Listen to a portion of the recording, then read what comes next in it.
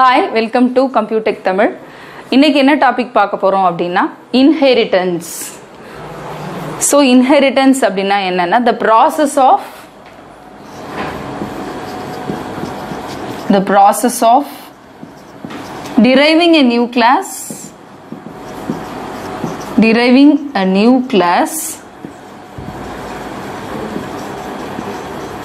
from an old class or classes. So inheritance அப்படினா the process of deriving a new class from an old class or classes. அதுதான் நம்ம inheritance அப்படினு சொல்றோம். So இங்க the process of deriving a new class from an old class அப்படினு சொல்லலாம் or an existing class. Old class or an existing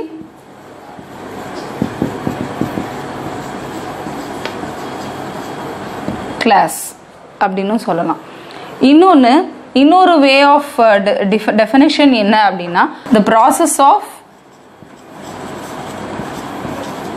passing the properties of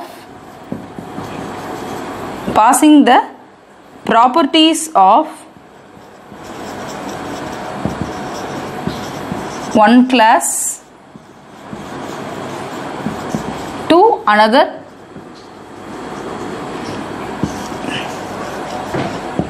class. So inheritance அப்படினா the process of deriving a new class from an old class or an existing class or classes.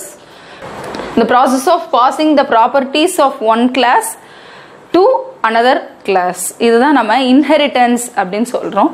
So இப்போ definition பார்த்தோம். inheritanceக்கு definition பார்த்தோம். இப்போ பாத்தீங்கன்னா இதுல வந்து நம்ம old class new class அப்படினு சொல்றோம். So அந்த old classனா என்ன? அந்த old classனா என்ன? old classன்றது தான் நம்ம base class அப்படினு சொல்றோம். அப்படி இல்லனா super class அப்படினு சொல்லலாம். செகண்ட் பாத்தீங்கன்னா new class அப்படினு சொல்றது வந்து new classன்றது வந்து derived class or subclass அப்படினு சொல்லலாம்.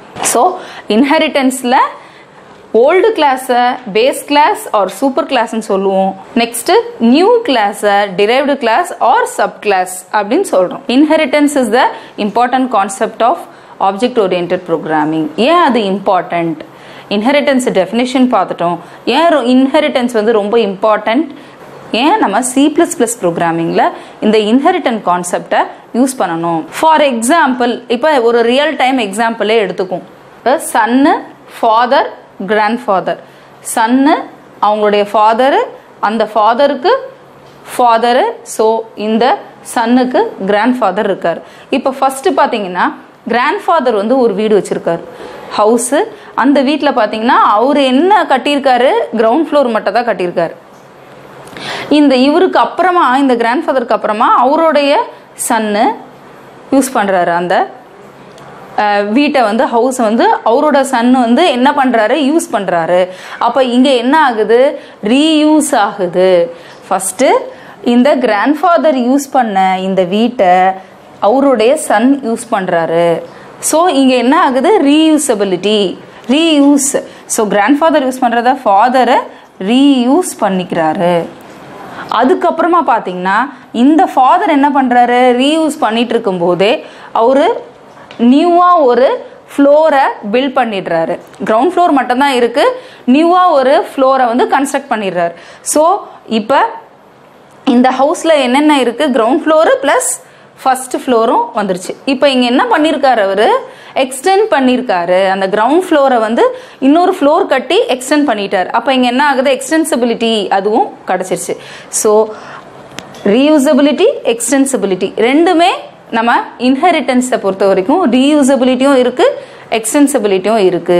நெக்ஸ்ட் பார்த்தீங்கன்னா அதே தான், ஃபாதரு அவருடைய சன் வந்து அந்த ஹவுஸை ரீயூஸ் பண்ணிக்கிறாரு.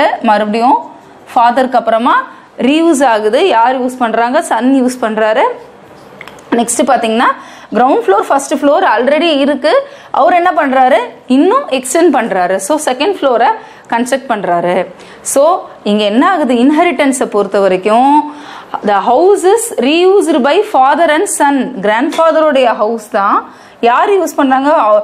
இந்த சன்னுடைய ஃபாதரும் யூஸ் பண்ணுறாங்க, அந்த சன்னும் யூஸ் பண்ணுறாங்க. அதுக்கப்புறம் இந்த ஃபாதர் யூஸ் பண்ணும்போது ஃபர்ஸ்ட் ஃப்ளோர் எக்ஸ்டெண்ட் பண்ணுறாரு, சன் யூஸ் பண்ணும்போது செகண்ட் ஃப்ளோர் எக்ஸ்டெண்ட் பண்ணுறாரு.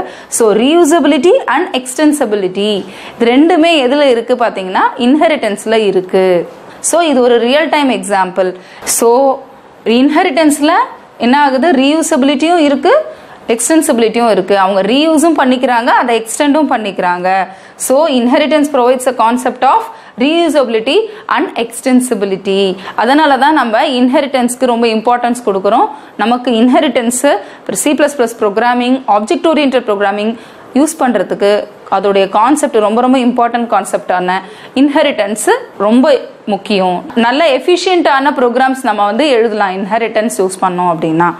ஸோ இதுக்கு ஒரு ரியல் டைம் எக்ஸாம்பிள் பார்த்தோம். இப்போ நம்ம ப்ரோக்ராமில் எப்படி இன்ஹெரிட்டன்ஸ் வந்து ப்ரோக்ராமில் எப்படி ஒர்க் ஆகுது அப்படின்றத நம்ம பார்ப்போம். ஸோ நம்ம மெயினாக பார்த்தீங்கன்னா இன்ஹெரிட்டன்ஸ் எதுக்கு யூஸ் பண்ணுறோம் அப்படின்னா to prevent the length of the program. ஒரு லாங் ப்ரோக்ராமை, லென்த்தியாக இருக்கிற ப்ரோக்ராமை நம்ம ஷார்ட் ப்ரோக்ராமாக ஆக்கலாம், ஈஸி டு எக்ஸிக்யூட் ப்ரோக்ராமாக பண்ணுறதுக்காக தான், லென்த்தை ப்ரிவென்ட் பண்ணுறதுக்காக தான் நம்ம இன்ஹெரிட்டன்ஸ் யூஸ் பண்ணுறோம். இன்ஹெரிட்டன்ஸ்க்கு ஒரு எக்ஸாம்பிள் பார்ப்போம். நம்ம இங்கே பார்த்தீங்கன்னா ஒரு எக்ஸாம்பிள் ப்ரோக்ராம். ஸோ கிளாஸ் ஏ கிரியேட் பண்ணியிருக்கோம். Class A is a base class, class B is a derived class. ஏன் டிரைவ்டு கிளாஸ்ன்னு சொல்கிறோம்னா இந்த ஏல இருக்க ப்ராப்பர்ட்டிஸ் எல்லாத்தையும் பி டிரைவ் பண்ணி வச்சிருக்கு, அதை யூஸ் பண்ணிட்டு இருக்கு. ஸோ இப்போ இங்கே என்னன்னு பார்த்தீங்கன்னா கிளாஸ் ஏல 50 லைன்ஸ் இருக்குது, கிளாஸ் பியில் 50 லைன்ஸ் தான் இருந்துச்சு. ஆனால் இப்போ கிளாஸ் ஏவோட 50 லைன்ஸும் சேர்ந்து 100 லைன்ஸாக இருக்கும். 100 லைன்ஸு. இப்போ பியோட ப்ராப்பர்ட்டிஸு 100 லைன்ஸு, ஏவோட ப்ராப்பர்ட்டிஸ் 50 லைன், பியோட ப்ராப்பர்ட்டிஸ் வந்து 100 லைன்ஸ் ஆயிருக்கு. நெக்ஸ்ட் பார்த்தீங்கன்னா நான் இன்னொரு கிளாஸை கிரியேட் பண்ணுறேன். அந்த கிளாஸ் இஸ் டிரைவ்டு கிளாஸ், அதுவும் டிரைவ்டு கிளாஸ் தான். கிளாஸ் சி, இந்த கிளாஸ் சியும் டிரைவ்டு கிளாஸ். எப்படி இது டிரைவ்டு கிளாஸ்ன்னு சொல்கிறோம் அப்படின்னா கிளாஸ் பியோடைய ப்ராப்பர்ட்டிஸ் எல்லாத்தையுமே டிரைவ் பண்ணி வச்சிருக்கு. கிளாஸ் சியில் 50 லைன்ஸ் தான் இருக்குது, ஆனால் கிளாஸ் பியில் இருக்கிற அந்த 100 லைன்ஸும் இங்கே ஆட் ஆகிடுது. ஏன்னா கிளாஸ் சி வந்து கிளாஸ் பியோடைய எல்லா ப்ராப்பர்ட்டிஸையும் டிரைவ் பண்ணிடுச்சு. ஸோ கிளாஸ் சியில் இப்போ 150 லைன்ஸ் இருக்குது. ஸோ இங்கே பார்த்தீங்கன்னா class A is a base class R super class. Next class B is a derived class. Next class C is also a derived class. இப்போ இன்னொன்று நம்ம கிளாஸ் பியை வந்து இன்டர்மீடியேட் பேஸ் கிளாஸ் அப்படின்னு சொல்லலாம்.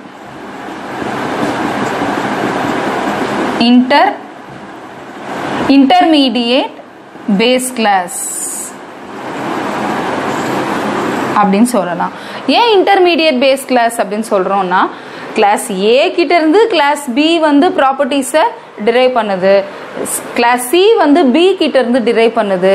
ஸோ இப்போ கிளாஸ் பி வந்து class சிக்கு யாரு பேஸ் கிளாஸ், கிளாஸ் ஏ வந்து கிளாஸ் பியோடைய பேஸ் கிளாஸ், கிளாஸ் சிக்கு கிளாஸ் பி தான் பேஸ் கிளாஸ். ஓகேங்களா? ஸோ இப்போ கிளாஸ் ஏ கிளாஸ் பிக்கு பேஸ் கிளாஸாக இருக்குது, அதே மாதிரி கிளாஸ் சிக்கு கிளாஸ் பி பேஸ் கிளாஸாக இருக்குது. நெக்ஸ்ட்டு இன்னொன்று பார்த்தீங்கன்னா கிளாஸ் ஏவோடைய டிரைவ்டு கிளாஸ் ஏக்கு வந்து டிரைவ்டு கிளாஸாகவும் இருக்குது, கிளாஸ் சிக்கு கிளாஸ் பி பேஸ் கிளாஸாக இருக்குது. அதனால் இதை நம்ம இன்டர்மீடியேட் பேஸ் கிளாஸ் அப்படின்னு சொல்லலாம். இப்போ இங்கே என்ன இருக்குன்னா கிளாஸ் ஏவை கிளாஸ் பியும் யூஸ் பண்ணியிருக்கு, கிளாஸ் சியும் யூஸ் பண்ணியிருக்கு. நம்ம இதுக்கு முன்னாடி ரியல் டைம் எக்ஸாம்பிள் பார்த்தோம், கிராண்ட்ஃபாதர், ஃபாதர், சன். ஸோ அதே தான் கிளாஸ் ஏவை கிளாஸ் பியும் யூஸ் பண்ணியிருக்கு, கிளாஸ் சியும் யூஸ் பண்ணியிருக்கு. ஸோ இங்கே தான் ரீயூசபிலிட்டி இருக்குது அப்படின்னு சொல்கிறோம். இன்னொன்று பார்த்தீங்கன்னா எக்ஸ்டென்சிபிலிட்டி, எக்ஸ்டெண்ட் ஆகுது. கிளாஸ் ஏவோட ப்ராப்பர்ட்டிஸை கிளாஸ் பி யூஸ் பண்ணும்போது கிளாஸ் பி எக்ஸ்டெண்ட் ஆகுது. நெக்ஸ்ட் கிளாஸ் பியோடைய ப்ராப்பர்ட்டிஸ் எல்லாத்தையும் கிளாஸ் சி யூஸ் பண்ணும்போது கிளாஸ் சி எக்ஸ்டெண்ட் ஆகுது. ஓகேங்களா? எப்படின்னா கிளாஸ் பியில் 50 லைன்ஸ் தான் இருக்குது. ஸோ கிளாஸ் ஏவோடைய 50 லைன்ஸும் ஆட் ஆயிடுச்சு அப்படின்னா அங்கே தான் எக்ஸ்டென்சிபிலிட்டி 100 லைன்ஸ் ஆகிடுது. நெக்ஸ்ட் பார்த்தீங்கன்னா கிளாஸ் சிலையும் 50 லைன்ஸ் தான் இருக்குது, கிளாஸ் பியில் இருக்க 100 லைன்ஸ் இங்கே ஆட் ஆயிடுச்சு அப்படின்னா 150 லைன்ஸ் ஆகுது. ஸோ ரீயூஸும் ஆகுது, கிளாஸ் ஏவை கிளாஸ் பி அண்ட் சி ரெண்டுமே ரீயூஸ் பண்ணியிருக்கு. நெக்ஸ்ட் பார்த்தீங்கன்னா கிளாஸ் ஏவை கிளாஸ் பி யூஸ் பண்ணுது, class BA class C use பண்ணியிருக்கு. ஸோ அங்கே ரீயூசபிலிட்டி அக்கர் ஆகுது. நெக்ஸ்ட் பார்த்தீங்கன்னா கிளாஸ் ஏல இருக்க ப்ராப்பர்ட்டிஸ் எல்லாத்தையுமே கிளாஸ் பி இன்ஹெரிட் பண்ணிருச்சு. நெக்ஸ்ட் அங்கே எக்ஸ்டென்சிபிலிட்டி அக்கர் ஆகுது. கிளாஸ் பியில் இருக்க ப்ராப்பர்ட்டிஸ் எல்லாத்தையுமே கிளாஸ் சி இன்ஹெரிட் பண்ணிடுச்சு. ஸோ இங்கேயும் எக்ஸ்டென்சிபிலிட்டி அக்கர் ஆகுது. ஸோ உங்களுக்கு இன்ஹெரிட்டன்ஸ்லாம் நல்லா புரிஞ்சிருக்கும்னு நினைக்கிறேன். நெக்ஸ்ட் வீடியோவில் இன்னும் டீட்டெயில்டாக பார்ப்போம். ஏதாவது டவுட் இருந்துச்சு அப்படின்னா கமெண்ட் செக்ஷனில் கமெண்ட் பண்ணுங்கள், லைக் பண்ணுங்கள், ஷேர் பண்ணுங்கள், சப்ஸ்கிரைப் பண்ணுங்கள். தேங்க்யூ ஃபார் வாட்சிங்.